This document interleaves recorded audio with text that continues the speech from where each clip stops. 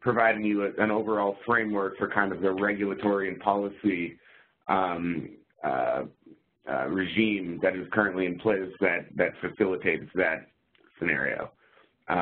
So before I turn it over to the guys at REG, I'll give you a quick background on what is going on at the federal level in terms of biofuels policy and how that can potentially inform the discussion today.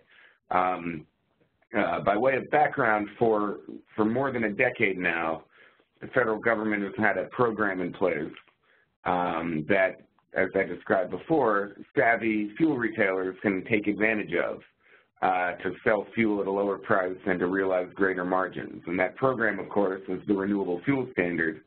And as a practical matter, what that program does is it obligates every fuel refiner and importer to generate a certain volume of renewable fuel annually. And in a minute or two, I'll talk about efforts to change which parties in the supply chain are obligated to generate the renewable fuel. But for right now, and hopefully for the foreseeable future, every fuel refiner and fuel importer is obligated to generate renewable fuel. And basically, these obligated parties have to attain a minimum number of renewable fuel credits, which are known as RINs.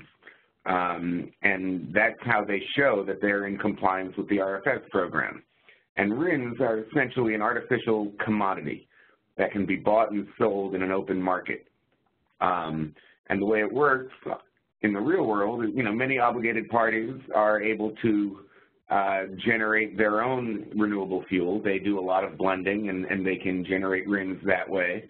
Others are unable to directly generate their own mandatory volume of renewable fuel. And in those instances, they rely on others to introduce renewable fuel into commerce for them. And that kind of is where savvy retailers can come into play. For truck stop operators, of course, the predominant renewable fuel that you can sell to take advantage of the RFS is biomass-based diesel, biodiesel, renewable diesel. And essentially the way that works is that biodiesel producers generate a biodiesel RIN for every gallon of biodiesel that they produce. And as with any commodity, these RINs take on a value of their own, generally kind of reflecting the economics of blending biodiesel with diesel fuel. And biodiesel producers can in turn sell biodiesel to biodiesel blenders who ultimately blend it with diesel fuel before it is sold to the motoring public. Of course, the question becomes, what happens to that RIN that was generated by the biodiesel producer? Because every gallon of biodiesel has a valuable RIN credit associated with it, the value of that RIN creates sufficient value to make biodiesel cheaper than diesel fuel. So upon blending biodiesel with diesel, a blender can separate the RINs from the associated physical gallons of biodiesel and then sell that RIN credit to obligated parties, to refiners, that need them in order to meet their RFS mandates. And the money generated from selling those RIN credits can enable retailers to pass savings onto their customers in the form of lower prices at the pump, yet at the same time make more money on account of the proceeds of those RIN sales. Alternatively, if a retailer, for whatever reason, is not inclined to actually blend biodiesel with diesel, the retailer can buy pre-blended product, B5, B10, B15, B20, what have you. And in that case, although the retailer would not own the associated RIN credit, the fact that the seller keeps the RIN should enable the retailer to purchase that product at a discount to reflect the value that the seller is retaining with that RIN credit. So in other words, the value of the RIN should be baked in to the price of the product that the retailer purchases. So that's a very quick high level of how the Renewable Fuel Standard currently works. There's an effort underway that NATSO has been actively involved in, and those of you who diligently read our email updates probably know, to change which entities in the supply chain are obligated parties under the RFS, from refiners they want to move it downstream to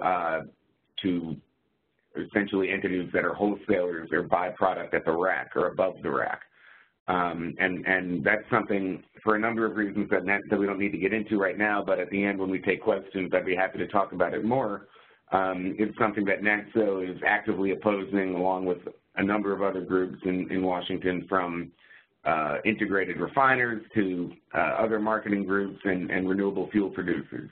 So it's a pretty wide coalition of folks who are opposing completely turning the RFS program on its head to require a lot of retailers to buy RINs rather than a lot of refiners to buy RINs.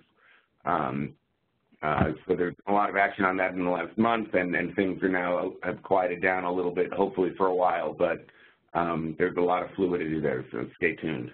On top of the RFS, there are some other federal policies that also incentivize buying and blending biodiesel, namely the biodiesel tax credit. This has been in place for a little more than a decade now. It gives blenders a $1 a gallon credit for every gallon of biodiesel that they blend into diesel fuel, it expired at the end of 2016.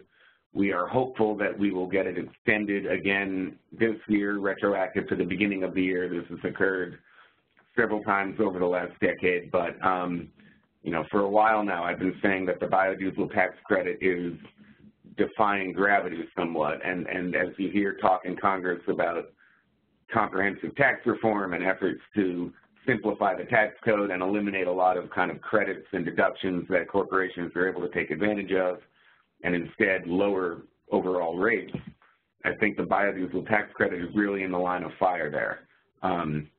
So we're still pushing for it to be extended, but at the same time, I wouldn't operate as though that was definitely going to happen. And my view, and I'd be curious to get John's take on this too, is basically that if the renewable fuel standard functions appropriately, it should somewhat accommodate the biodiesel tax credit lapsing, by which I mean that the value of the RIN that you generate by blending biodiesel should increase sufficiently so that in order to meet EPA's annual mandates, blenders will have the incentive to continue their blending operations, and the RIN would basically bridge the gap that currently the $1 a gallon biodiesel tax credit provides. So anyway, all of that being said, you all didn't come in to listen to me rant and rave about policy. So I'll stop for now. I'm happy to take questions at the end, but with that, I'll turn it over to John and the guys at REG. Yeah, thanks, David. Just a quality control check. Can David and Amy, can you guys hear me okay? We can. And I've just put my screens up on WebEx. Can you see those as well? We can. Okay, fantastic. I love it when the technology works. That's a good thing. So good morning to everybody. You know, first of all, thanks to David and Amy and the entire NATSO team for the opportunity to participate in this webinar today. It's something we're really excited about. Got a great attendance in terms of people listening in as well, which we're excited about. I will do one additional shameless plug. REG and NATSO are jointly conducting a study tour this summer in Chicago. Once again, as Amy said, refer to the NATSO website for more information about that.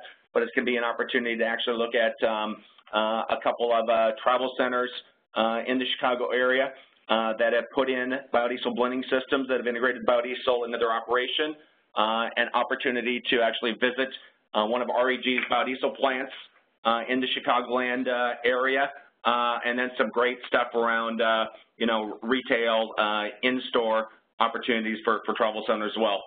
And thanks everybody for taking the time to dial in this morning. So let me jump into it. So David made some reference to this already. So biodiesel has had, strong and growing demand for over 10 years now. It was, however, as recent as 2010, where the entire market for biodiesel was only 300 million gallons. So that the catalyst for the dramatic growth that we've seen really in the last 7 years has been the renewable fuel standard, and I'll talk a bit more about that. Went into effect late 2010, and that has really driven the volumes significantly. We believe there was about 2.3 billion gallons of biodiesel consumed domestically in 2016, and with the increase in the RVOs associated with the RFS that I'll talk to in a moment, we expect that to continue. Biodiesel today is a mainstream fuel. We're operating in a 60 billion gallon a year distillate pool. We're approaching hopefully 5% market penetration now, and it is broadly available. So the availability of the product has changed dramatically, improved here, particularly over the last 5 years. So travel centers across the country have been some of the earliest adopters of biodiesel. I did a bit of a lit search the last couple of days on Google preparing for this presentation, and you can see dating back to 2005 in particular, a couple of the large national travel center chains beginning to express interest and entice suppliers to supply them with biodiesel. We've been supplying travel centers with biodiesel since 2006. I can share with you in 2016 alone, we sold over 200 million gallons of biodiesel directly to travel centers across the country. And I'll show a map towards the end of the deck where some of our biorefineries are located. Customers, can either use their own logistics capabilities to come in and pick up biodiesel directly at our plants, or we can arrange fleet delivery from our facilities directly to travel centers that have, put in dedicated B100 tanks to be able to take neat biodiesel. We also have the ability, as David mentioned, as well as others, to deliver B5 to B20 and existing diesel tanks across the country. So the other slide I just wanted to show to kind of get things kicked off here to show how mainstream biodiesel is becoming. And this was, once again, plucked from the National Biodiesel Board's website a couple of days ago. And this contains a list of, what they call the biodiesel retail locations, B5 to B20 bins, located across the country. So it's C-stores, travel centers, agricultural co-ops, card locks. So I think the list is pretty incomplete, but basically the intent of this slide was just to show, it is nationwide distribution and coverage, virtually in any area where there's significant distillate supply, particularly along the major interstates, biodiesel is being integrated in the travel centers and C-stores across the country. So I really wanted to focus what I thought the NATSO members wanted to hear about biodiesel in terms of the economic impact that biodiesel can have on the operations. So that opportunity to achieve additional margin from integration of biodiesel in your operations, it's really a function of 5 different factors. It's a function is what is the current price of diesel fuel, obviously. What can I purchase biodiesel for? As David alluded to at the beginning, what are the value of biodiesel RINs? They're a huge part of the value proposition. Are there state incentives that I can take advantage of? And then finally, that blender's tax credit that expired again at the end of 2016.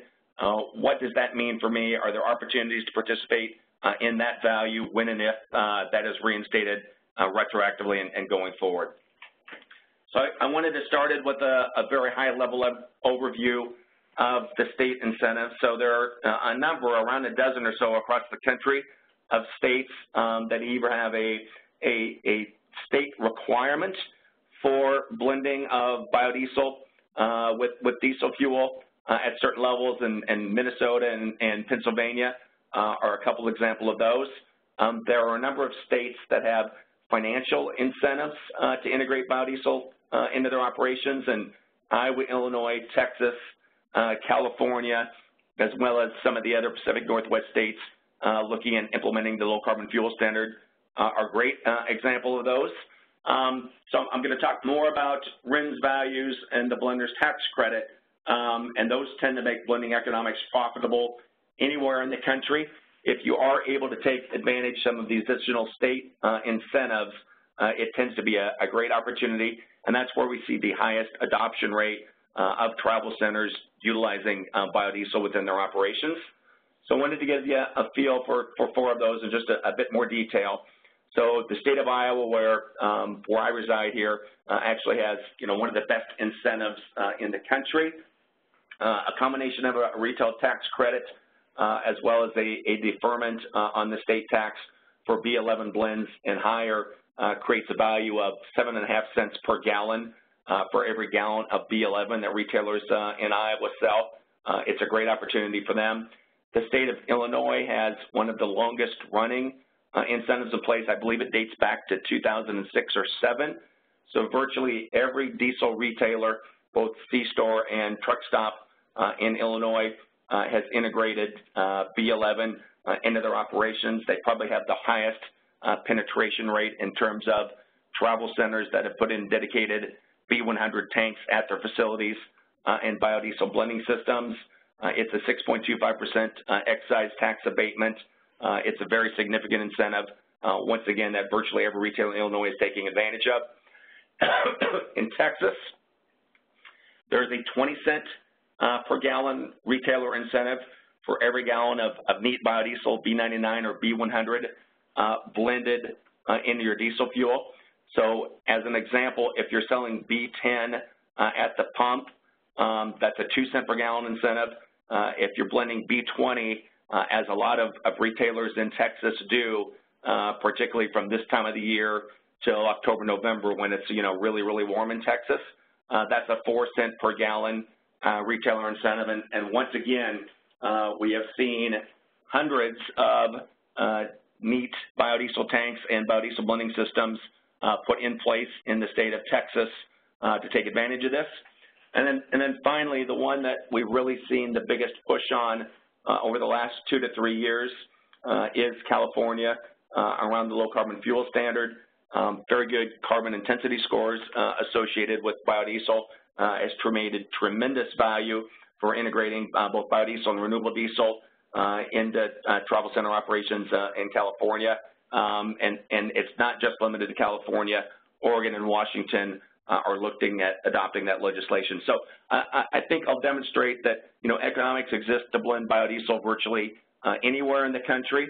The pot is sweetened significantly if it happen to be one of these 4 or some of the other half dozen states or so that have a state incentive. So talk specifically about Illinois. It's the longest running incentive. It's been a tremendous amount for increasing the profitability of travel centers, and actually I think it's a great model. Illinois is a cold weather state, particularly Chicago. I think it demonstrates successfully that you can utilize relatively high blend levels, B11 year-round, and once again, when there are positive blending economics, many of the retailers in Illinois, blend up to B20 to take advantage of that B6 to B20 FTC dispenser labeling option that they have. So David made reference to this already, and I wanted to get into it as well.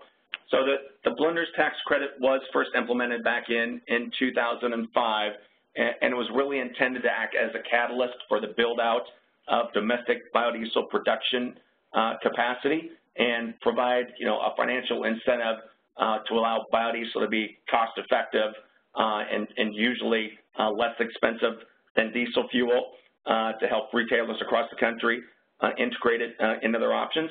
So it has been in place every year since 2005. It has expired on 3 previous occasions. On all of those occasions, it was reinstated retroactively back to the first of the year and extended 1 year further out. So that's the situation we found ourselves in again on December 31st of 2016. So we are pretty confident, as I think David is. I think David said he is hopeful. I'd say we're confident. There appears to be bipartisan support. This may be one of the few areas for this type of legislation going forward. We think it will be reinstated retroactively back to January 1st of this year and put in place through 2018. And that's important to the folks on the phone, because there's an opportunity for you to share in the value. If you're buying biodiesel today or before the Blenders Tax Credit is reinstated, you need to be in discussions with your fuel, with your biodiesel supplier about sharing in the value if that Blenders Tax Credit, when and if it's reinstated. So the other large federal driver, as David mentioned as well, has been the Renewable Fuel Standards, went into place as part of the Energy Independence Security Act back in 2007. So it replaces, it requires annual compliance requirements for 4 different categories of renewable fuels: traditional ethanol, biomass-based diesel, advanced biofuels, and cellulosic ethanol. Biodiesel participates in 2 of those 4 categories, the biomass-based diesel category, as well as the advanced biofuel category. So the RVOs have been set for biomass-based diesel for 2017, and those continue to grow. Those continue to create a tremendous opportunity. The compliance mechanism for each of those 4 categories of fuel are RINs. Biodiesel RINs, come with the gallon. You get 1.5 RINs per gallon. They're a tremendous part of the value proposition. So to make sure that you're getting, fair value and maximizing your economics of integrating biodiesel in your operations, you need to understand the value of RINs when you're either purchasing, biodiesel neatly with the RINs, or as David said, there are options to buy biodiesel without RINs as well. So we've seen a bit of a spike in RINs values here. Over the last week or so, week to 10 days ago, biodiesel RINs were trading for 90 cents a RIN. When I put this slide together a couple of days ago, they were about $1 per RIN or $1.50 per gallon. So you can see when you purchase that biodiesel gallon, you get that RIN compliance mechanism as well. They're a huge part of the value proposition. So I wanted to show a real-life example and put this slide together probably 4 or 5 days ago. And at the time, diesel fuel was $1.60 a gallon on the board. I think today it's closer to $1.49 or $1.50. Our REG plant price for neat biodiesel at that time was $125 over. So basically, you could purchase biodiesel FOB our plant for $2.85 a gallon. So with RINs at that dollar value times the 1.5 is $1.50 per gallon. Basically, your net biodiesel price FOB plant was $1.35 per gallon. Compared to the $1.60, that's 25 cents per gallon of biodiesel blending economics.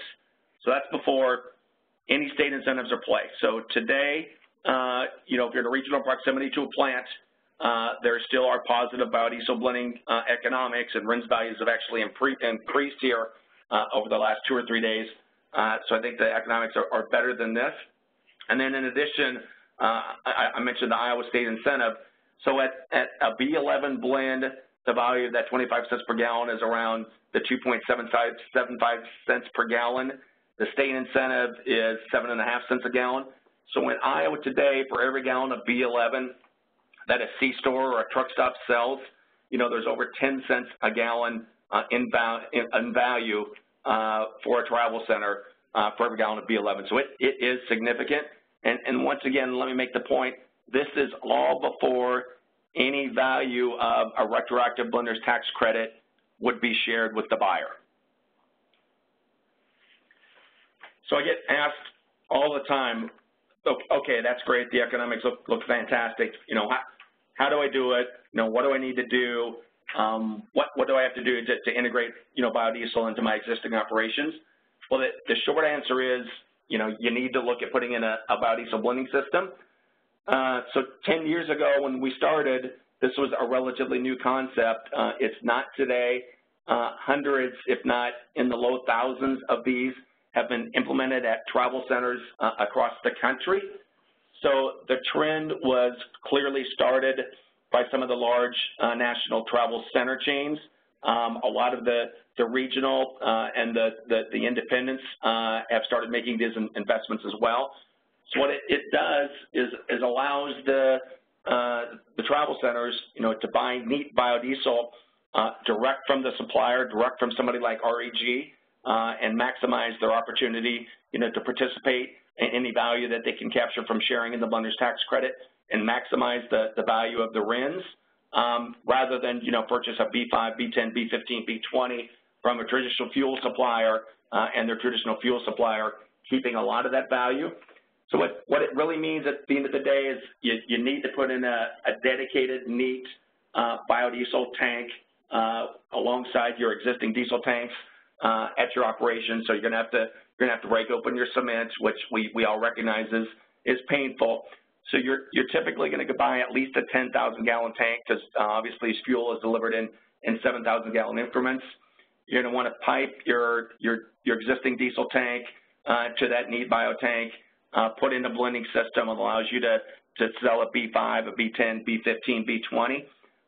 And then there's telemetry that a lot of our customers have put in over time that basically, allows them to adjust the blend level on the fly. So at this time of the year, as travel centers see it warming up, across the upper Midwest, it's like, okay, it's going to be the 60s and 70s. I'm okay to go from a B10 to a B15 to a B20, and just the opposite in the fall and winter, basically can manage based on the weather, or if blending economics are really positive, you want to up your blend level, maybe blending economics aren't as good, you want to dial it back to a B5 or B10. So that telemetry allows folks to make those adjustments on the fly. So typically this is depending on what you have for your existing site and how big a tank that you want to get, $150,000 to $250,000 capital investment. But for many folks, the paybacks on these tend to be in the 6 to 18 month range. So nearly everybody that we've worked with that has put one of these systems in place has had a very good quick payback.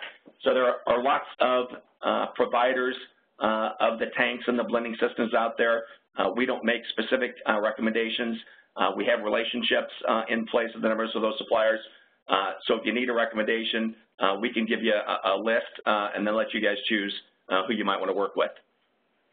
So if you don't want to initially make that investment in a dedicated tank and a blending system, you can integrate B5 to B20 blends directly with your number 2 ULS tanks in your current operations. If you don't want to mess with the RINs, you have the option from buying from us and others B5 to B20 without RINs, and we'll take care of managing those for you. But you need to have discussions with the supplier about the value of those RINs once again, because they're a huge part of the value proposition. So, over the years, and this was more common historically, lots of resistance to biodiesel. What if my customers don't want it? So just wanted to address some of the issues that we've seen over time. And the first is really around product performance. And one of the things to remember is that there is no engine modifications necessary to run B5 to B20 blends, or actually even higher blends of biodiesel with this existing diesel engines. And there's also no modifications required with your diesel tanks or with your dispensers if you want to start with B5 to B20. If you do want to purchase the neat B100 and put a blending system, as we mentioned, there is a capital investment, but it's easy to get started. There are very stringent fuel specifications, ASTM specs around biodiesel out there. Biodiesel product quality has improved over time. One of the advantages of biodiesel versus traditional number 2 ULSD is higher cetane values. A number of our customers see better performance with biodiesel because of that. With as low as B2 blends, there is no requirement for lubricity additive. And the fuel efficiency studies that have been conducted over the years show B20 fuel efficiency miles per gallon equivalent to that of straight number 2 ULSD. So one of the other misperceptions over time that is being disproven is that, I can't run biodiesel in the wintertime, or I need to run exceptionally low blends biodiesel in the wintertime. So this is Voyageurs National Park. It's located basically on the Minnesota-Canadian border. It's really, really cold up there. It's still really cold up there right now. Temperatures as low as, 30 degrees below Fahrenheit are quite common. They have, for a number of years, used B20 year-round. And I think maybe a more relevant example to this audience is Iowa and Illinois, with those significant state incentives. Once again, cold weather climates. C-stores and truck stops are running B11 year-round, and then in the summertime, they're dialing it up to B20 to take advantage of the blending economics. So the other myth we hear a lot about is, biodiesel is it's gonna clog my filters, it's gonna mess with my tanks, it's gonna clog my engines. Well, one of the properties of biodiesel is it does act as a natural solvent, and what it does in both biodiesel tanks feeding into dispensers as well as engines, it cleans out that gunk and dirt and residue that's built up over time.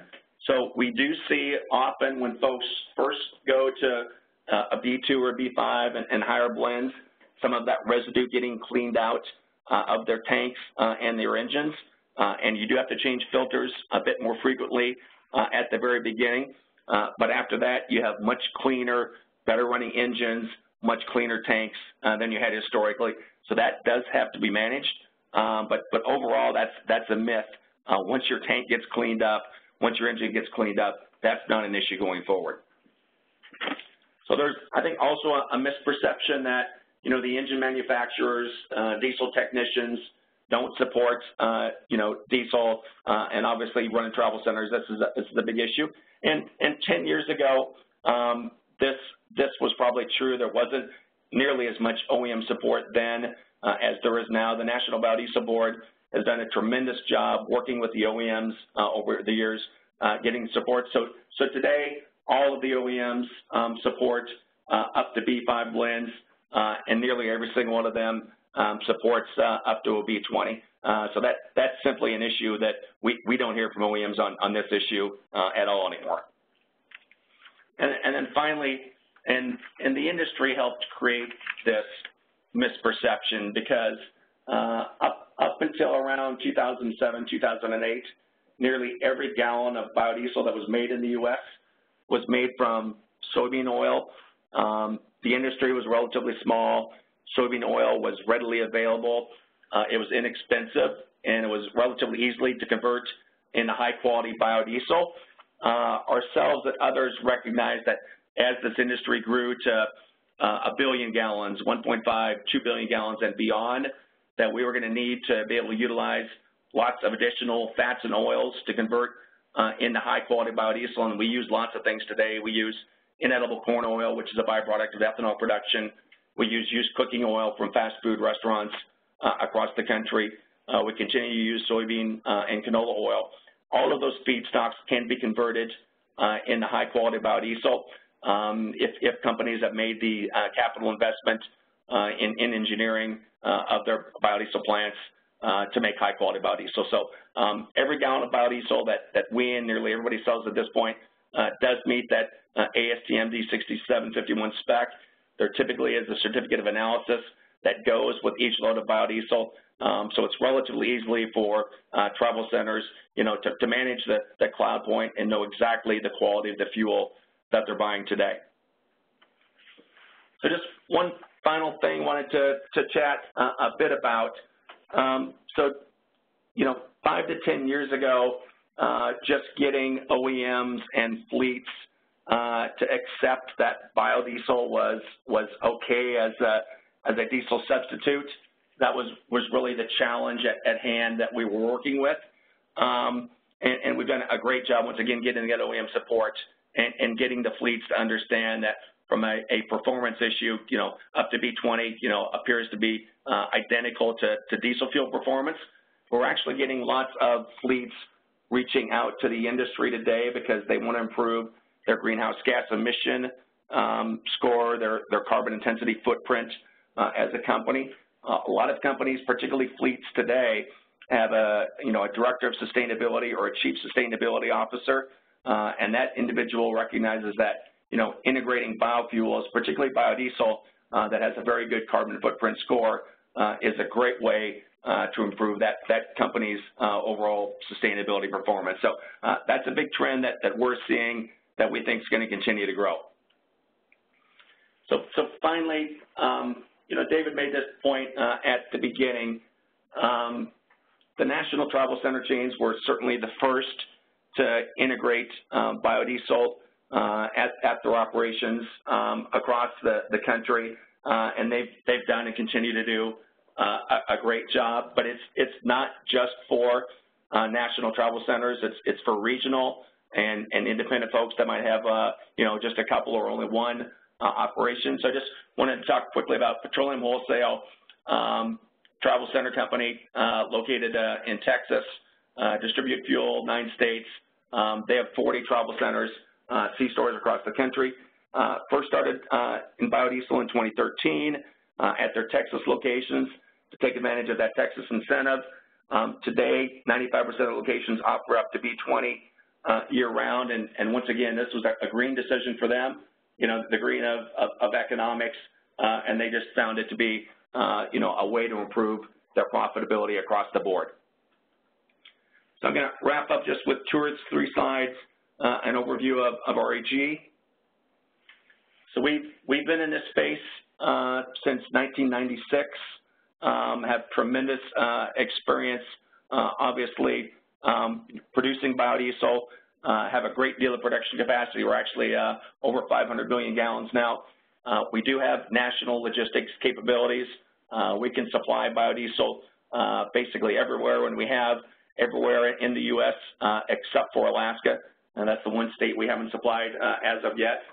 And we've got a big team in place, a technical team, a national sales team can help you understand the state incentives, the engineering requirements to put in biodiesel tanks. Got a dedicated team out there to help answer any questions that you guys might have around biodiesel. So just a quick overview of what our footprint looks like in terms of distribution. So the 12 green boxes represent biorefineries, biodiesel and one renewable diesel refinery across the country. The blue boxes represent terminals where we're either selling neat biodiesel, B5 to B20 blends, or in some cases, primarily in the Northeast, we're offering straight number 2 LSD. And once again, we do have a full product offering today, which is different than we had in the past. Historically, up until a couple of years ago, we only sold neat biodiesel. Today, we are able to offer B5 to B20 blends to our customers in a lot of locations across the country. So just finally, we do have a national sales team in place. If you want to learn more specifically about what you can do to integrate biodiesel into your operations, would suggest that you start with me and we can have an initial phone conversation, then likely would hand that off to one of our sales managers, have the face-to-face meeting and really discuss your individual situation. So Amy and David, I'm going to wrap up with that and then turn it back over to you. I see you guys have been texting me during the thing with some of the questions that got in. But Amy, if you want to facilitate asking those, I think David and I can address them. You bet. We got a ton of great questions. We'll give David the first one. Will the Trump administration have any negative effects on the biodiesel market? Oh, okay. I think I'd like John to hear John's take on that as well. But my initial impression is that I think right now it's too early to say necessarily. I think certainty is good for the biodiesel market and uncertainty is bad for the biodiesel market. And so far, there's been, I think, a little bit more uncertainty than I think would have been ideal. And most of this surrounds what I addressed earlier, which is an effort to kind of change the compliance structure of the renewable fuel standards so that entities who purchase product downstream at the rack would become obligated under the RFS as opposed to refiners. And what that would do as a practical matter is it would really eliminate a lot of the incentives that NATSO members currently have to buy and incorporate biodiesel into their product supply. So I think if and when the Trump administration affirmatively rejects the proposals to do that, it will allow all of us to rest a little easier. I think as long as that concept is lingering out there, then it would be difficult to really say for certain whether or not the Trump administration will be good or bad for biodiesel. Kind of the next layer of this is every year EPA proposes what they want the volume mandates to be for the future, for the subsequent year. Right now we know what the biodiesel mandates will be through 2018, and we know what the other mandates will be through this year. But usually in the early part of the summer, late June, is when EPA comes out with what their high-level thinking is for what they're going to require in terms of blending mandates in the future. And I think when we see those numbers, we'll have a much better sense of how aggressive and ambitious the Trump administration will be. So long answer, short answer is it's too early to say, but I do think that, 4 or 5 months from now, we'll have a much better sense of everything. The fact of the matter is the constituencies that propelled Donald Trump into office tend to be in parts of the country, think Iowa, a lot of the Midwest, that really rely on strong renewable fuels incentives. So provided Mr. Trump remains attuned to those political realities and is able to push aside some of the kind of less noble approaches to governing, I'll say, then I think we'll be in good shape. But at this point, it's just too early to say. Does that sound about right to you, John? What do you think? Yeah, just add a little color to that. So, yeah, generally I agree with everything that David just said, and I was going to start with the last point that you made. So if you look at the Electoral College and the red states that propelled President Trump's victory, it was a lot of places like Iowa and lots of places that have ethanol and biodiesel production. So I think he recognizes that. We sit here in Iowa, which has the first-in-the-nation caucus status. So then candidate Trump spent a great deal of time here in Iowa. I think he recognizes the importance of ethanol and biodiesel to the states and this region's overall economy, and is supportive. And I think the other thing that we've seen as generally supportive is he is, the point of obligation is up for debate at this point. But President Trump has affirmed that he supports the renewable fuel standard, and actually EPA Administrator Pruitt has said that as well. And I think the other thing we're excited about is if you look at President Trump's emphasis on American jobs and American manufacturing, we think there's a reasonable chance that we'll move from a blender's tax credit to a producer's tax credit, where the tax credit would only be eligible to domestic production rather than foreign production. And we think that would tend to be good for the industry as well. So, yeah, it's a bit of a mixed bag. I think overall the trend is in the right direction. We'll know more in 3 to 6 months.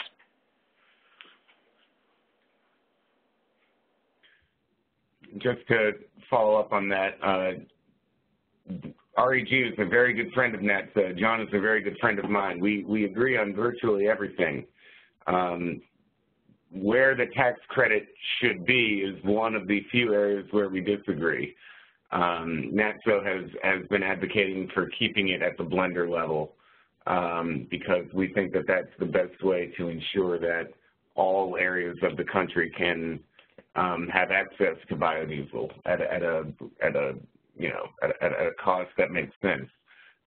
But look, I think overall it's a fair point that he makes, which is that the renewable fuel standard in general is one that is designed to help domestic renewable fuel industries.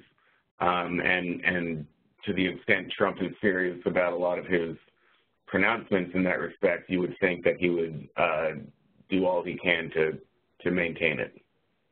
Yeah, I think that's all well said, David. Agreed. All right, we'll dive into other questions. What are the issues with putting a B10 or 20 into an underground storage tank that has never had bio? Does the tank need to be cleaned? So I'd want to look at the tank. I mean, just as a good tank maintenance should probably be cleaned and look at on an annual basis for every couple of years. But if you've done that tank maintenance, the simple answer is no. It'd be fine to put B5, B10, B15, B20 into that tank. You'd likely want to clean your filters more frequently because the solvency properties of biodiesel are going to, clean up some of that gunk that just formed over time. But no, we have customers do that all the time. The one thing we do encourage is that in that scenario, maybe to start with a B5 for the first 3 or 4 weeks to start getting the tank cleaned out before you go up to a B10, B15, B20. Better to start with a lower blend and work your way up. The more biodiesel you have in there, the quicker the solvency properties are going to take effect. Okay. Will a customer with an above-ground, uninsulated blended biodiesel tank have any issues with storing fuel during the winter months? Should they treat it with winter additives like they would a normal number 2 diesel? So it depends where the tank's at. So we sit here in Iowa, and one of the strong advocates of biodiesel in the state of Iowa is the Iowa Department of Transportation, and they have at a number of their locations exactly what you had to operate their snowplows. They have diesel tanks, above ground storage outside, and they do not use B20 in the wintertime. They dial it back. So it depends on your climate. So the answer might be yes. It might be the fact you want to make sure you're utilizing a low cloud biodiesel with an additive. I'd want to know what the cloud point of the base diesel fuel that you're mixing that into. But that would certainly be a consideration that you'd want to be careful of. Also depends on how quickly you're turning your tanks over. One of the issues that the DOT here in Iowa has is, if it doesn't snow, fuel can sit in those tanks for weeks before it's needed. If you're turning and recirculating your tanks quickly, that's much easier to manage. So that would be a one-on-one discussion with you individually to talk about your situation, but it's certainly manageable. Okay, we got a bunch more. What are the issues with bacteria, algae, and biodiesel? Does biodiesel require biocide additives? So biodiesel doesn't specifically require biocide additives, but what we see is there's an affinity to biodiesel and water, and when you have water present, that's when you tend to see algae bloom or that type of activity, and in those scenarios, a biocide is required. So the biocide isn't specific to the biodiesel, but biodiesel and water naturally adhere to each other, so it just becomes more obvious when you put biodiesel in a tank with water, and that's where you tend to see people, need to put a biocide if they've got water in their tank. Okay. All right. Is Cloud Point affected in a B5, B20 blend? So ask that again, Amy. Is Cloud Point affected in a B5, B20 blend? Yeah, so the cloud point of biodiesel can range from -1, -2 degrees Celsius up to 15 degrees Celsius, depending on the feedstock that is being utilized. So we sell biodiesel in different products with those ranges. So it's strictly a function of math. So if you start with a low cloud point biodiesel, let's say a 0-degree cloud point biodiesel, and you're mixing that 5% bio with 95% diesel fuel, in that scenario, you got to do the math, but it's a very modest, maybe 0.5 to 1 to 1.5 degree Celsius increasement in the overall cloud point of the fuel. So as you use a higher cloud point biodiesel and go to higher blends, there's a bigger impact. And then the other question we always ask our customers is, hey, by the way, what's the cloud point of the diesel fuel that you're starting with? So it's strictly a function of math. It's easy to calculate. We do that with all of our travel center customers in terms of managing their blend levels and then what we're supplying them in terms of the cloud point of the neat biodiesel on an annual basis. All right. What micron filter is needed for bio? Yeah, so this is getting a bit beyond my area of expertise. So the micron filter I'm most familiar with that people use at dispensers, I believe, is a 10 micron filter. Let me do a bit more research on that, Amy. I'll get you a specific answer from one of our technical folks and get back. The requirement, John, as I understand it, the National Conference on Weights and Measures currently requires a 30 micron filter. Right. Isn't that right? And there was an effort to move it down to 10 that has not been implemented yet. I don't know if there are individual state requirements, but the national type standard that I am most familiar with is a 30 micron filter. So yeah, once again, David, this isn't my area of expertise. I know just from working with a number of our customers, a lot of them have 10 micron filters, but let me do a little diligence with our technical folks to get a better answer than that. Okay. Sorry, I know I'm surprising you with these. There's one more detailed question, which is, what is the price difference between buying UL, SD, and B20 from REG or any other fuel supplier? Yeah, so the best example I can share with you today is the one that I showed for Iowa. So that was at a $1.60 per gallon. I think rack price for diesel fuel was the rack price 3 or 4 days ago at Magellan in Iowa. So our B100 price FOB plant 20 miles up the road was 125 over, was 285. Less the value of RINs was $1.50. Basically, I think was showing around 25 cents a gallon cheaper a few days ago based on a $1 per gallon RIN. And I'd have to look at our B20 prices, but our blended fuel prices tend to be a couple of cents a gallon cheaper, B10, B15, B20, than our straight number 2 ULSD price at the rack, basically demonstrating the fact that, you know, biodiesel does have better economics than diesel fuel. So if people want specific answers for that at specific locations across the country, have them reach out to me. Okay. Are the slides going to be available if people want them emailed, or we can put them on the website? Yeah. So I think you've got those from our agency, Amy. So yeah, go ahead and put them on your website. Absolutely. Okay. We got one more that came in. What incentives do you see in using biodiesel for the agriculture industry? For agriculture specifically, I can't think of any. I've got my director of marketing here with me. Troy, are there any that you can think of? As far as incentives like monetary incentives, none specifically, but obviously there's all the incentives to an agricultural producer to use renewable fuel based on products and crops that they grow themselves. So biodiesel returns economics back to farmers in ways of creating greater value for the products that they produce. So in that essence, there's significant incentive. Yeah, that's exactly right. And if you look at least, you know, row crop ag production, states like Iowa, Illinois, and Minnesota all do have either state incentives or state requirements for biodiesel in place today. Okay. You know, I'm 100% putting you on the spot here, but because we're getting so many good questions, do you think it's worth just talking for a minute or two about what people could expect to learn at the Food and Fuel Tour in July? It's July 19th is when we're doing the biodiesel portion. I think if you could just briefly go over sort of what you, like big picture, what you think people can get out of it.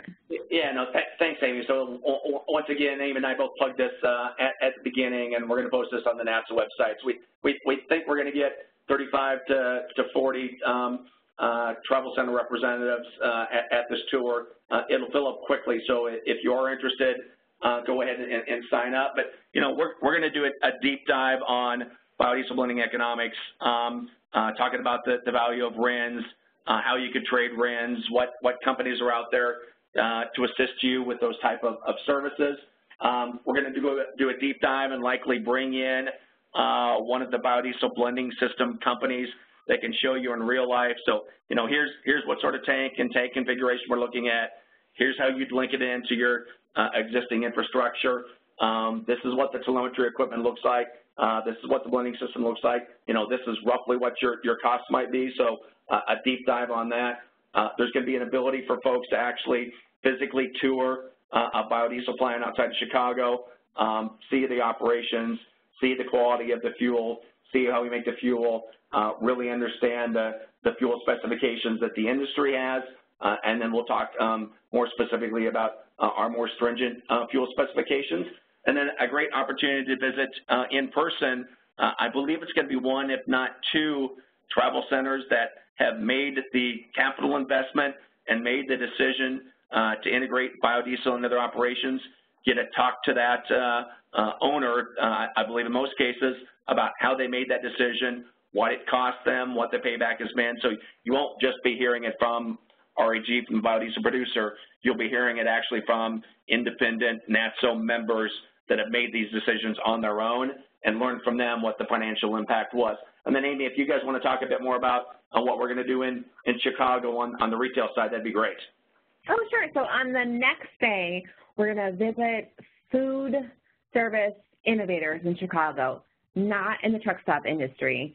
I don't know if people have been to Italy, and I think we're going to go to a Walgreens, which is actually doing great things in food service. Yeah, sort of seeing people who are pushing the envelope on food in, like I said, not in the truck stop industry. It's going to be a great event. It is. I did add it to the calendar today, so if folks want to, there's a little sign-up form. So if you're interested in getting information once we officially launch the registration, that's on the calendar section on our website, or just natso.com/food and fuel. Fantastic. Thanks, Amy. Okay. Well, thanks, guys. We've got so many great questions. I hope everyone got a lot out of it. Thanks, everybody. Thank you.